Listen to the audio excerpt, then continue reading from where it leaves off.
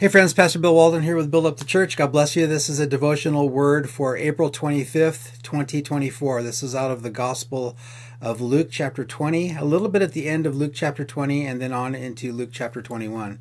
So in Luke chapter 20, we see Jesus teaching about the negative mindset, the negative thinking, the negative actions, the negative attitudes of many of the religious rulers in first century Israel. Jesus said this about the scribes.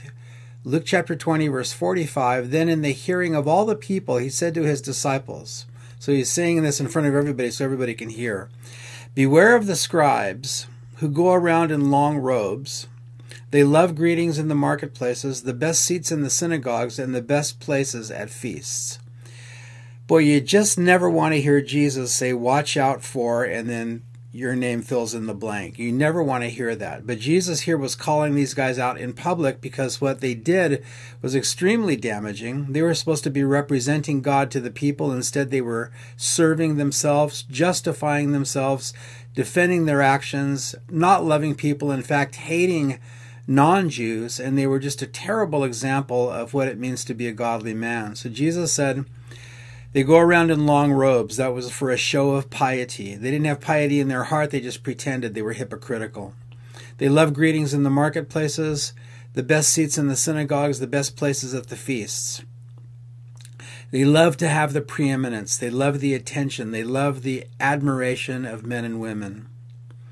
Jesus then said, they devour widows' houses. A Jewish teacher was not allowed to charge for his teaching, but they certainly would not miss the opportunity to make a suggestion that maybe somebody could give them an offering. And so apparently here that's what was happening, and they were devouring the houses of widows. They were preying upon those who had the least. And for a pretense they make long prayers. These will receive the greater condemnation. So there are degrees of condemnation. There are degrees of judgment in the mind and in the economy of God. That's the negative side of this devotional. The positive side is in the next few verses of chapter 21. And Jesus looked up and saw the rich putting their gifts into the treasury. And so they were at the temple there, people making their public offerings to God. And he also saw a certain poor widow putting in 2 mites. Now in that day, 2 mites would equal 1% of a day laborer's pay. So think about what a construction worker might make these days, or a UPS driver, something like that. 1% of what they would make in one day, that's what she was putting in. So it wasn't a large amount, financially a large amount, but sacrificially it was a huge amount for her. So he said, truly I say to you that this poor widow has put in more than all, not because it was more in total, but more in sacrifice and more in a demonstration of love, a demonstration of adoration to God and support for the things of God. Verse 4, for all these out of their abundance have put in offerings for God. They did it out of their abundance. It probably was not sacrificial. It probably was barely missed.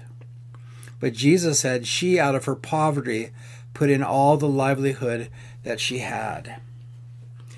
God is not concerned so much with the amounts that we give to him for his kingdom and for his purposes.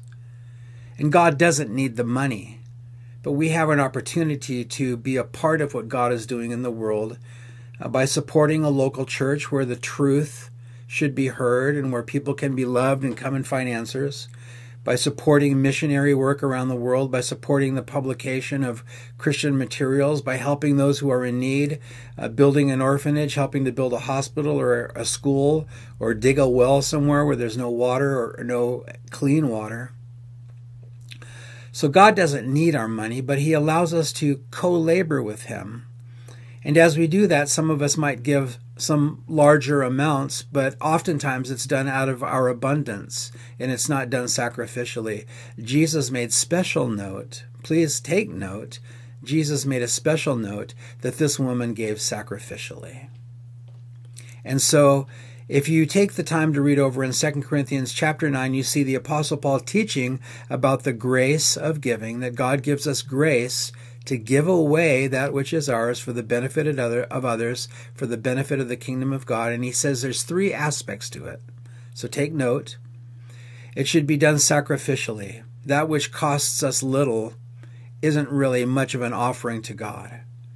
So may you give to the Lord sacrificially. May it cost you something, because then it's precious to you and it's precious to him.